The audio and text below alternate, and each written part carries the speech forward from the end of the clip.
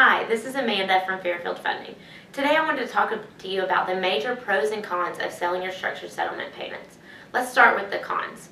First of all, you should know that you're going to take a discounted rate of your payments. That's because you only get the present value for your future payments.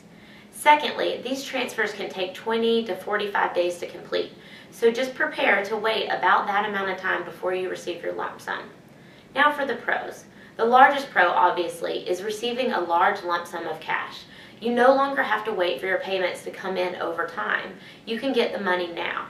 Once you have the money, you can make investments, put the money into saving, pay off debt, make a large purchase, really anything you choose.